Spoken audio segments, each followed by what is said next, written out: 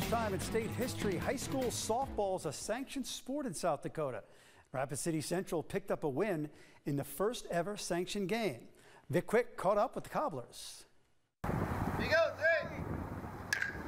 This spring marks the first season of sanctioned high school softball in South Dakota, and Zane Rodner is excited to serve as Rapid City Central's head coach.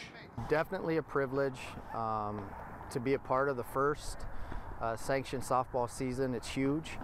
Also being a Central grad, it's kind of bringing me hopefully back full circle, and having the opportunity to do this with the softball program, be on the field with the girls. Well, I'd say it's an honor, really, because to think about it, we're one of the last states to be a part of this sanctioned high school program, and all the other states have already had this opportunity, and now that South Dakota is a part of that, I will always say that my first year was a part of that. Last week, the Cobblers took on Pierre in South Dakota's first sanctioned softball game, and Central earned an impressive 9-4 victory.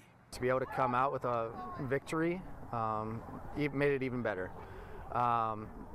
We talked to the girls before the game started, and just so they would know that they're making history being part of the first to ever play a sanctioned softball game in the state of South Dakota. And I think they were excited to be a part of it. It was really exciting getting to travel with the team, and we were all a little anxious because we haven't played since either fall or July in my case. So I was a little nervous, but once I got back on the field, it all came right back to me, and I think it did for everyone else.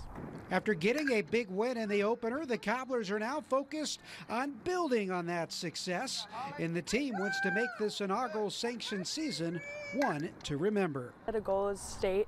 I've been to state before, but it hasn't been this big to the state, and I just want to keep winning games and keep playing our best. Yeah, we're going to have bad games, there's going to be better teams, but I think if we keep working hard as a team and practicing, which practices are going pretty well, I think we'll get pretty far. And Vic will be back tomorrow. The Rapid City Rush continue their push for the playoffs. They were in Kansas City tonight. The boys lit the lamp twice in the final 20 minutes to beat the Mavs 3-2.